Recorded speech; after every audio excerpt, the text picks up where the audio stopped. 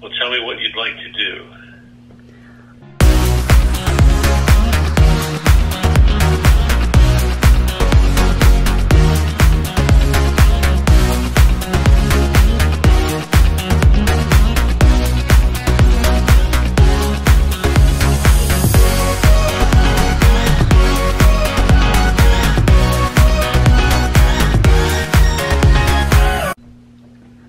What are we doing? Meeting. Appointment. Here. Okay. Yeah, so we're just waiting for a doctor. We're doing a Zoom appointment. We're being quiet even though EJ's downstairs napping, but I feel like we don't want to wake him up. I don't know. It's just mental. Like,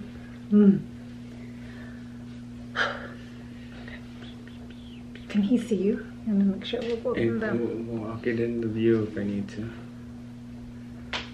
You nervous? We have 2 minutes till our appointment, but we'll see if he's running behind. I'm not nervous for what he's gonna say because we kind of already had an idea based on the last time we spoke with him. I'm just more nervous because it means that we're actually gonna start. Nervous about the process. Yeah, I just to put ourselves through that again. My grass looks green. You're welcome. I feel like it came so fast. So fast. I just pray that we make the right choices. Like that everything. We can make any choice. I know, but it just depends on the outcome. That's why I pray that every choice that we make is what's going to give us the best chance at a baby. You have to pee again. I'm already peed twice. Is it weird to stand up? I was going to tell you to bring your chair up. I'm like, no, I'll just raise my desk. Well, it's good to see you guys. Hi, yeah, good to see you. I just looked back on your chart. I always like to do this with patients that I've known for a while. And our first appointment was May 9th, 2018. Oh, man, I know. Yeah. How's that? I don't know how time's gone by so fast. Yes. Well, how's life for you guys? You're well? Yeah, we're doing good. We're, our son just turned 2 in March. We moved into a new house, so we're settled in now. But yeah, just working and trying to raise our son. Good.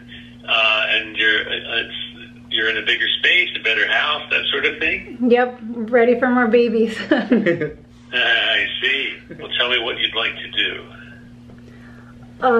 We've had a few discussions. I think we would like to do another retrieval. I know we have one embryo left. I don't know. I think I'm more me than my husband Eric. I'm just worried that this transfer won't work, and I'm getting older, and I don't know if we wait on a retrieval later, like if the egg quality will go down, and so I'm not sure, but we're leaning towards a retrieval. Alrighty. Let's see. So just to review, we have, making sure here, I always go back and double check these, but we have one euploid embryo, as you know, and then one that is inconclusive. And then we have one sperm specimen frozen. Yes. And how many children did you want? At least one more. At least one more. I would like a sibling for our son, but I don't. At the start of this process, we were aiming for 3, but as time went on, we were happy with 1, and now we just want 1 more, just to keep our son company. Sure, got it. Yeah. So just in the interest of expense, I'll make a suggestion to you. I mean, I get what you're saying, Jessica, out of a concern about the diminishing ovarian reserve and ovarian function. We have two choices. We absolutely can just launch in and do another cycle. Or we can just do ovarian reserve testing, see what your AMH is now. And if it comes back at like 3.5, I'm making this up a little bit, but last time we did it, it was 3.7. So if there's marginal change, if you're still looking good in terms of egg quality and ovarian function, then we can have a more informed discussion about what would the time investment mean if we transferred the one genetically normal embryo and did get pregnant and then did an IVF cycle. And what would the likelihood of success be with that IVF cycle?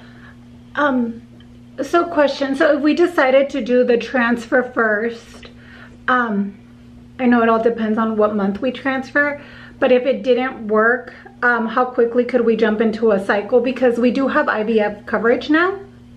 Oh, then, yeah. Yeah, so, and we've already gotten an estimate, and I mean, it's pretty low for a cycle, what it would be. I know it's just an estimate, but, so we would want to use, we would want to do it within this year because it all depended on our deductible. And so that's been met. So that's why the cost for doing another cycle now this year would be a lot lower. So if this transfer, yeah, so if this transfer didn't work, we would want to do the cycle.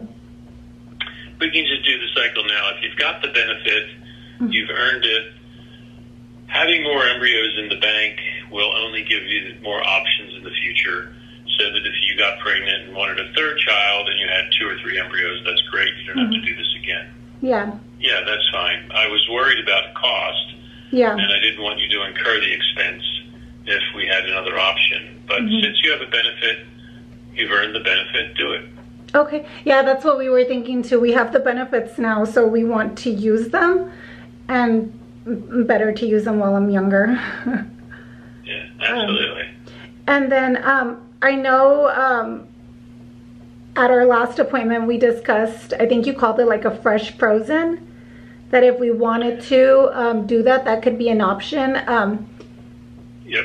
Would it be better to do that? I just want, I don't know if you have like numbers or anything, but I don't know what the success rate of that protocol is.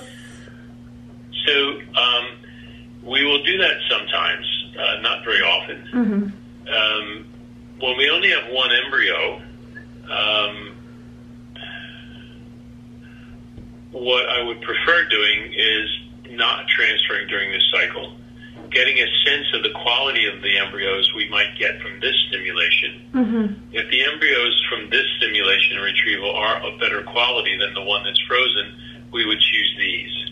Okay. So, and we can, as you probably recall, we can do a transfer either in a natural menstrual cycle or by giving you some estrogen tablets.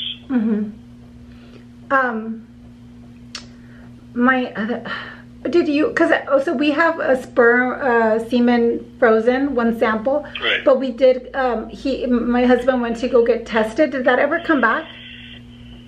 So I looked through both of your charts, and I don't see the report yet. Okay. Okay. Today must be the day for not getting outside labs, because this is the third patient today, you guys, who had labs done, and one patient's in Port Angeles, the other's in Ellensburg. Okay. Did you get any verbal report or anything through my chart that you can? No. I'll have Rebecca. Okay. Yeah, they said they were going to follow up on that. Because we had to do outside labs, so. Yeah.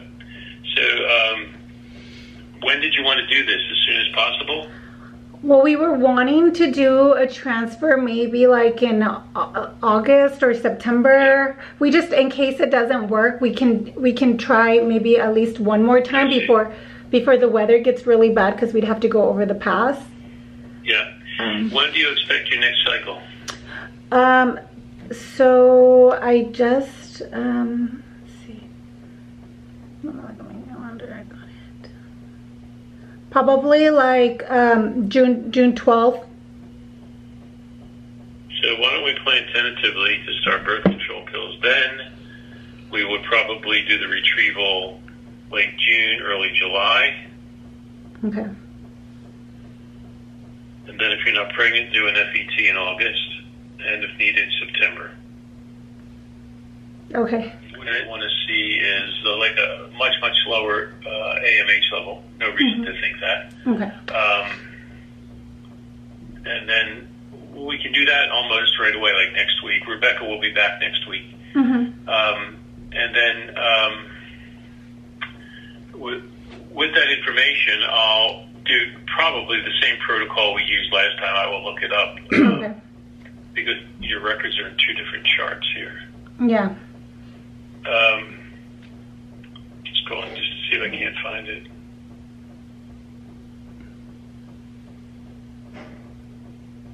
Looking.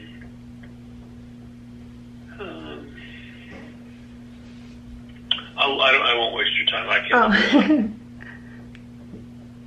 So yeah, I'm all for this. We'll just proceed. Okay. Okay. And then one more question. I think. So I think, if I remember correctly, before we started stimming, do you think I need a hysteroscopy? I don't remember if I had to have one. Yeah, you did. What we did last time was called an SIS. That's just an ultrasound of your uterus. That's all we need to do. Okay, so we're just doing, okay. So that's before I start stimming? Yeah, we can do all that now. Okay, okay. Question? My question is on the frozen sample that you guys have for me. Like, would you guys test that before inserting it into the embryos, or how's that work? So a little bit based on the results of this semen analysis, depends on what we see. We would have you collect a specimen on the day of retrieval and then compare.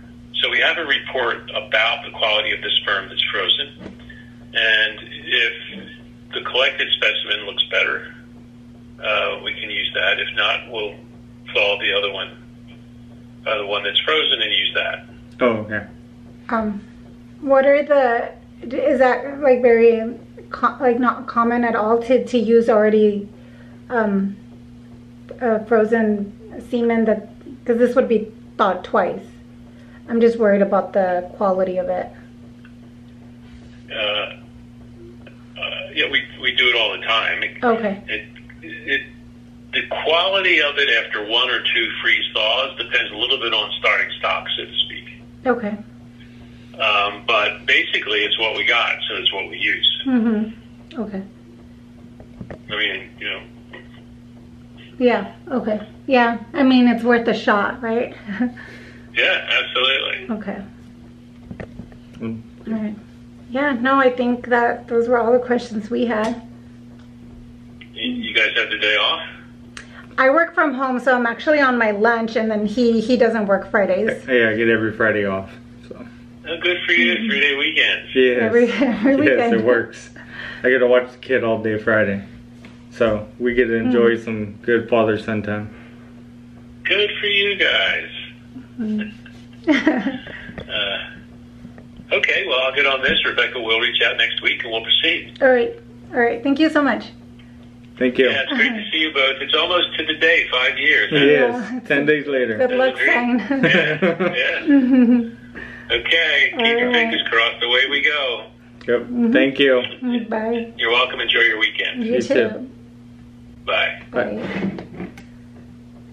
Oh. How do you feel? I'm so glad he kind of didn't give us the option to do the fresh frozen, because I think I would. It's just kind of, I don't know. You wanted to do the fresh? No, because last time he was okay with us doing it, and like this time he was like. But I think he thought we were paying out of pocket. Yes. So I think he was trying to save us money. Correct, and that's And so I think he's like, if money really isn't as an option, like, then like I mean, we're still paying some, right? But it's not like nearly what we paid the first time. Oh my goodness. There's no way we would be able to do another cycle if we didn't have the insurance. Yeah, no way. And that's a conversation Eric and I have had. It's like the benefits are there. Like, why not use them? Because you don't use them, they're gone. Like, they're wasted benefits that somebody could have. And I don't know. So it's like it's kind of rare. People pray for this, right? It's so rare to get fertility coverage. And I've had 2 insurances through this company that has had it, and maybe it's just because the type of... Sorry, you're shaking the camera. Maybe it's just the type of work we do, so they have that as coverage. Yeah. And, well, when we had gotten pregnant, well, when she got pregnant, because I didn't do it. We got pregnant. With DJ, I had just started at the company, and we weren't married at the time, so it's like we couldn't use the benefits, and I didn't even know about the benefits until like a week later after we did the frozen embryo transfer. So, and I don't know, it kind of worked in our favor that my new insurance still had it, and now we're in this position. And I think it's I don't know, it's like they're so rare, and we are infertile, and I just feel like I don't know. And if we end up with a bunch of embryos, hopefully, maybe we'll see where we're at. Maybe we'll have 10 kids. I'm just kidding, but start our own show. Yeah, we'll go viral. But no, I think too, just because you end up with a lot of embryos doesn't guarantee babies, right? So we could end up with again maybe 5. I mean, and this is I know the first time that was really good, but we had 6. And so anyway, I don't know where we're at. My camera died, but I was just saying, like she mentioned, it doesn't matter. We can have 10 embryos and end up with only 1 child from it. You know, we had 6 good ones. Obviously like experienced. And we had 6 good ones, and out of those 5 that we have transferred, we've only been pregnant once. So. And so the more normal, the higher chance of at least one live birth. So. That's why I told him I don't want you to change your protocol, because I had responded really well to that. And so we'll keep it. I think he said the only reason he would even change it is if like my testing showed like it changed or something. And then he would like tweak it a little bit, I'm sure, but I don't expect it to be a lot different. I mean, I know I'm older, so I guess we'll see, but I'm excited to start. I just can't believe it's like. So next week you'll start. Next week, I'm a little concerned though, because I am I start training, but we have a lot large lunch gaps and breaks, so I think it'll work out actually pretty good, because I'll just try to schedule around those times, and then if there's like one that I absolutely can't miss, then I can request a little bit of time, maybe if it overlaps. But I'm hoping that everything just ends up working out, and I'm not going to stress about that until you shouldn't stress. Yeah, no, I'm not. And I'm excited. I'm so excited, because you have all the sick time you need. June though, like next month I'm gonna start, and then he wants to do a late transfer. So what if I do it before Eric? But you know what? I think I'm gonna tell him once we start, if they can keep me on birth control a little bit longer, that I don't want to have it until after August 4th. Or 6th. We have a friend's wedding. One of my really good friends is getting married. Hold on, time out. I thought we're not doing fresh. No, but he said we would start June, do the retrieval probably. And you know what? But I think he. I don't think he understood of all the stuff that we need to get done, because he said we would do the retrieval. We would start stimming, but I have to get a SIS, right? Which I hate, but last time it actually wasn't as bad. So we'll do that, and then I'll be on birth control, and then I'll start stimming, and then they'll do the retrieval, and then we do the retrieval, and then a month later we transfer. Yeah. Because I would do the retrieval and then wait till my next period. See, but if I remember correctly, last time they made me wait 1 cycle and then start at my next cycle. So I don't think he thought about that cycle in between. He said retrieval would be late July. The transfer won't probably be until September-ish. Oh, okay. Well, that's perfect because I've always said I don't want a winter baby. And so we transferred EJ in July. July 8th. And he's a March baby. And I've already mentioned it's nothing against winter babies. I just personally, like where we live, it gets really cold during the winter time. And I feel like I get the winter really blues.